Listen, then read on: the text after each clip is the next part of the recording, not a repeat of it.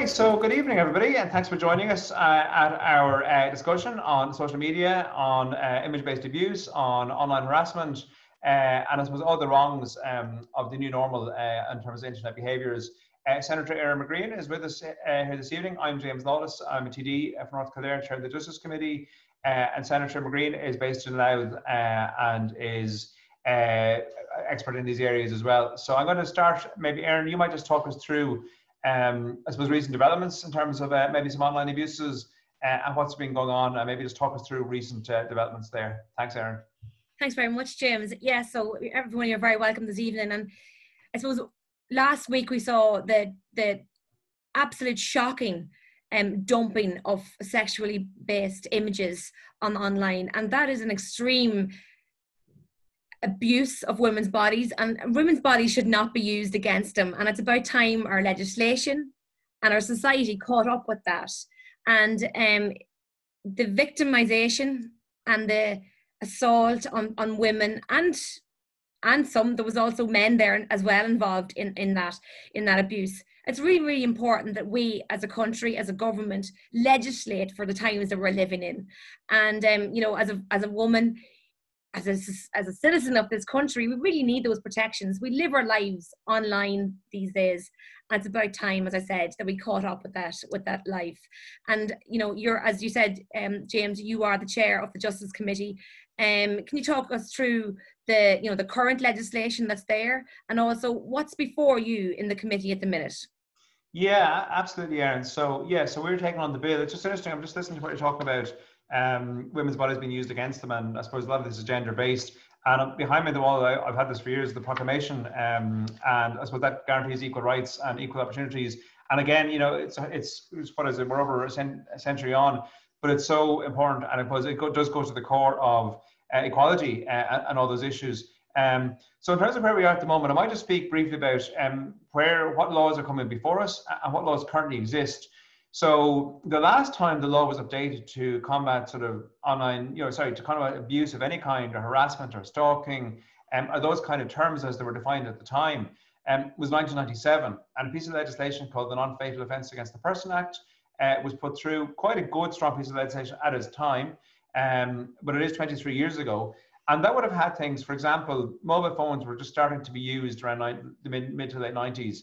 So there was provisions that if somebody was texting somebody repeatedly or kind of phoning them up, you know, all hours of the night, often a jilted lover, but not always that kind of scenario, it was an offence for them to be harassing them in that way. So that's Section 10 of the Non-Fatal Offence Against the Person Act.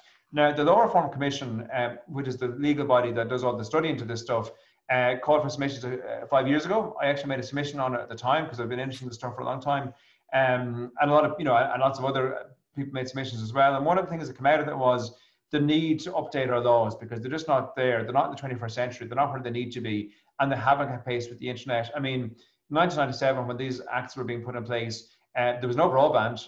We barely had the web. We definitely didn't have internet. We didn't have social media. We didn't have imaging. So I think it's so apparent we've traveled so far. So the Law Reform Commission had a look at it. One question came up about, and it's still the case today, Section 10 of that act that I talked about talks about harassment, and that can include telephone harassment.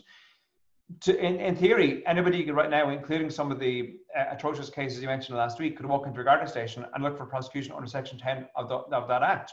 Unfortunately, the guards, and I'm not blaming them, and the Director of Public Prosecutions have been reluctant to do that. And they've kind of had this confusion and said, look, this is online stuff, this is social media, we're not cut out for this. I and others have said, I think there's probably a way you could do that. But I suppose it's untested, it's on certain waters, and people need clarity, they need certainty. They need to know if something is done to them, if they're harassed, if they're stalked, if their image is taken without consent and reproduced on the internet, that they've got some kind of comeback in that. I think that's so important. So that brings us up to where we are now.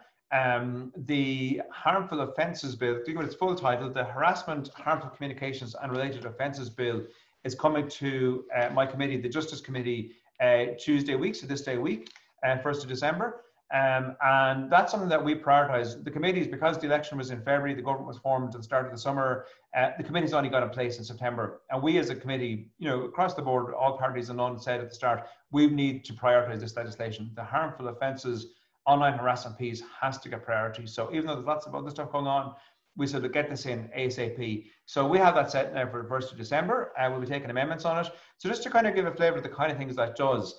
Number one, it takes harassment as an offence. It creates that as an offence in the online world. Okay, so somebody's giving you, horrendous abuse online. It's no longer going to be free for all as it currently is. It does include what we describe as, and I know terminology is really important. I'll come back to you in a second on that, Erin. But it describes intimate images and sharing without consent. And that's something we saw last week, I suppose, with some of those leaks. It talks about threats, making threats online. And kind of pretending to be someone else, and kind of cyberbullying, I guess, which is often termed as. So it does a lot. I want to mention as well, there were myself and a few of the members of the committee met some of the mothers of victims at the start of this term in September, and it's often termed Coco's Law. Coco was a girl who tragically took her own life as a result of bullying and cyberbullying, and her mother has fought a really effective, strong campaign to try to get these kind of gaps filled in the law. So absolutely working with her almost on a weekly basis, kind of touching base. And so again, there's all the online harassment aside of the intimate image sharing and the sort of privacy and dignity and issues that arise there, and that kind of assault. There's also the cyberbullying piece as well for young people, and young and old, I guess. And that really needs to be tackled. So there's an awful lot in here. Really important we get it done. We're taking it into committee on Tuesday, 1st of December, and that'll bring it forward. And we'll be putting it back to the draw then to make the next stage. And I know the Minister and Government are on board with it.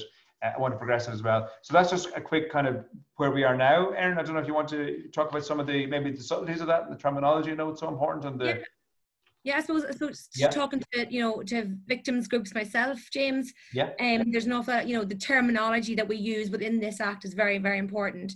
We have a chance to get this act, we have a chance to get it right, and to use it for the best, for the reasons that it's meant to be there. One thing that instead of revenge porn, an awful lot of the groups really want to push it as image-based sexual abuse, and that encompasses so much more than just revenge porn, because revenge porn really takes the actus reus, I suppose, the meaning, the reason why you do that is revenge against a partner. It's not always against an ex-partner, so it closes the door there for passing on legislation or passing on images. So the types of language and terminology is so important. So I hope the committee really look at those things. And another piece of terminology that has been highlighted to me was the description of the image, instead of intimate, that it would be sexual images. That, because again, an intimate photo could be just of a woman and her child, and woman breastfeeding a child. So those type of images, it needs to be nailed down. It needs to be really, really strong, and we need to put in the best protection as possible. I also want to highlight the importance of, it might not be enforceable, as we discussed earlier on, James, the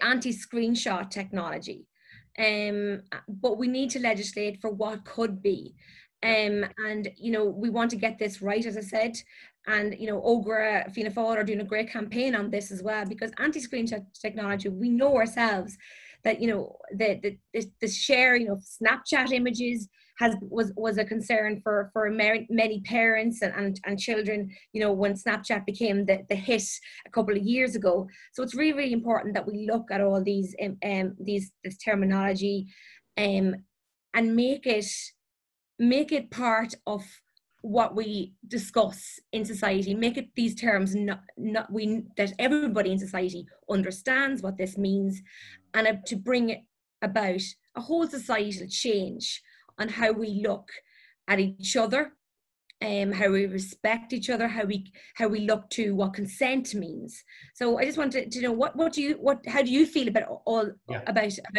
those things? Yeah, I think that's some really important points there, Erin, and I think you've actually touched on a really important subject.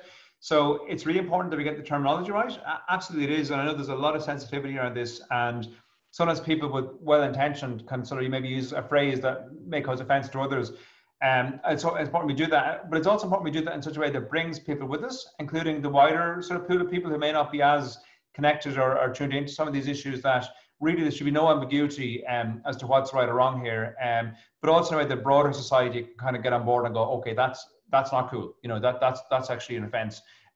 That's really something that you shouldn't be doing. So we have to get the technology right in a way that you know, recognize these things for what they are, but also that calls it out, you know, in a sense that broader society can come in on as well. Just looking, I suppose, being that it's coming before the committee next week, I think the bill itself is pretty strong, even in its original form. There's a lot in there. Some of the amendments that have been proposed, I think, are worth taking a look at.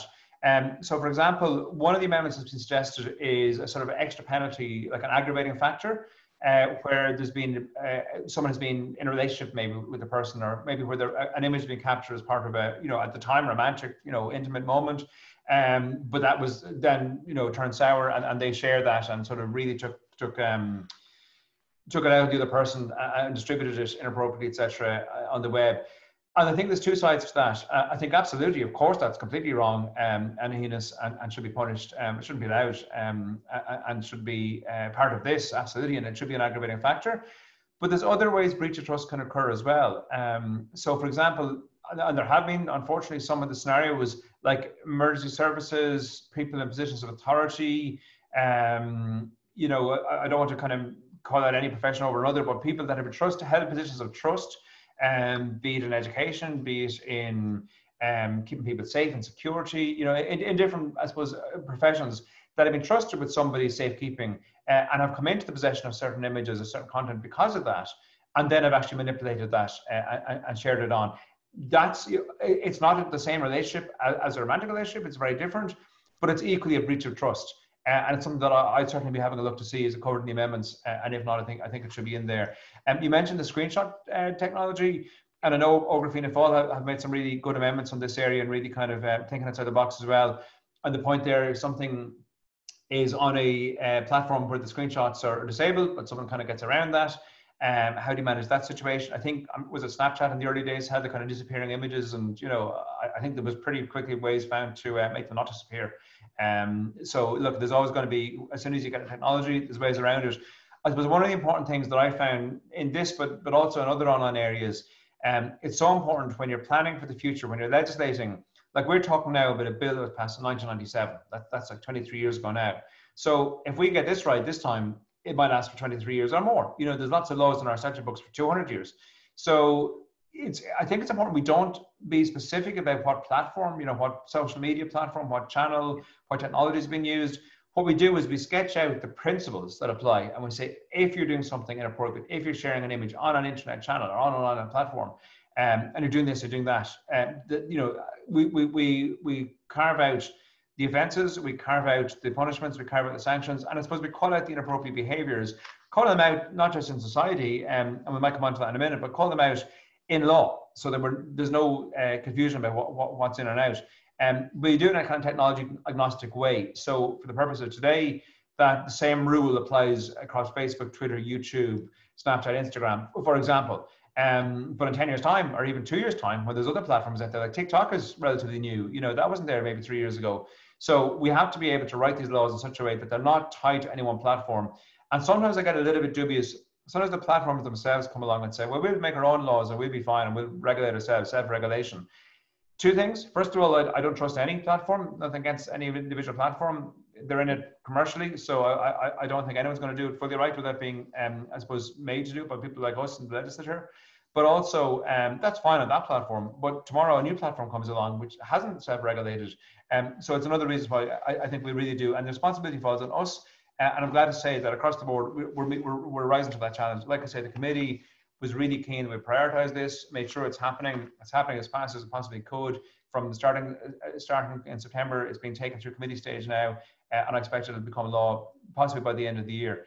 But that's the process. Erin, you were going to come in, I think, on society and kind of the obligations of society, and maybe there's a wider thinking changes required here. How we think about our relationships, maybe how we think about individuals and how we respect each other. Is that part of this as well? Absolutely. Yeah, absolutely, James. And just go back to that. Like, it's really, really good news that by the end of this year, that this will be on our statute books. It is really important. It's our job as legislators to stand up and legislate to protect our citizens.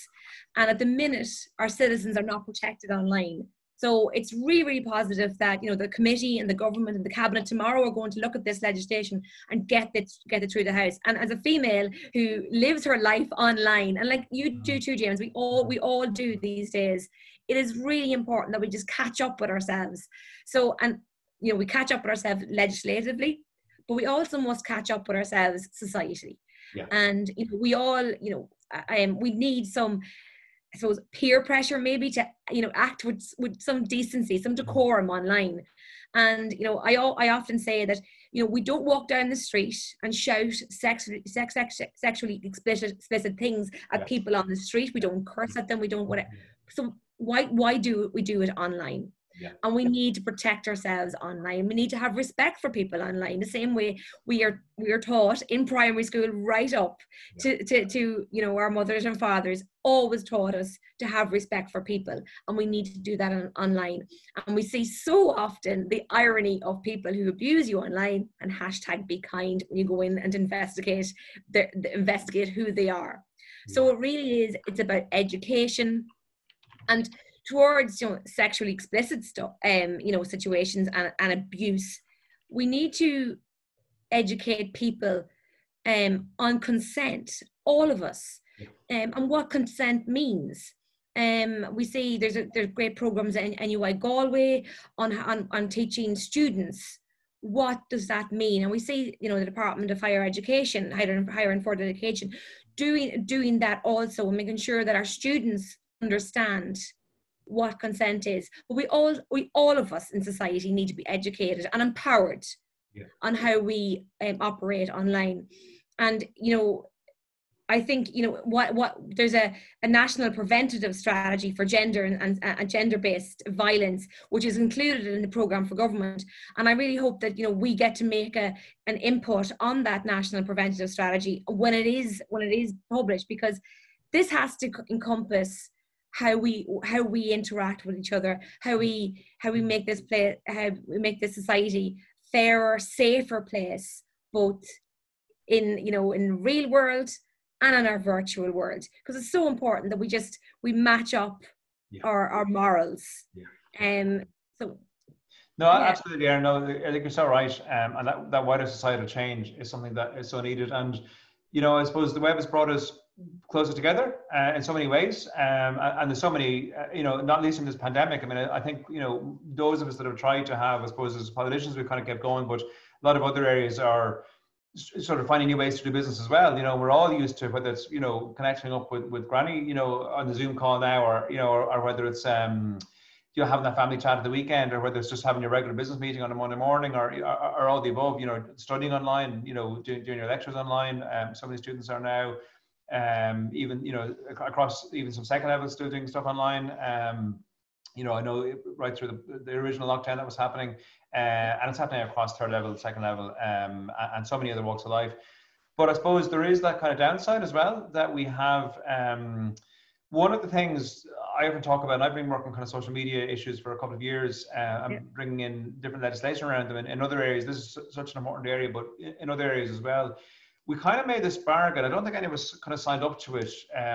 We didn't sort of get out sort of piece of paper and sign on the dotted line, but we sort of agreed that we'd sort of not quite sell our soul, but we'd sort of surrender part of our privacy for the benefit of convenience. So Google Maps knows exactly the route that I take from North Kildare at home to the Dáil this morning, and how I'm going to go back. And you know, if traffic is heavy, it tells me, well, actually, you might want to go the other way. Or whatever.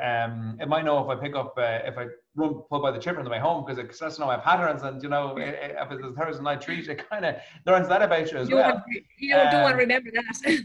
Yeah, so not that I'd ever do that. It's all salads all the way, but so we kind of give all this information about ourselves, and then we're shopping and we're Googling and we're searching, and if we're feeling sick or unwell, we're kind of looking for symptoms online.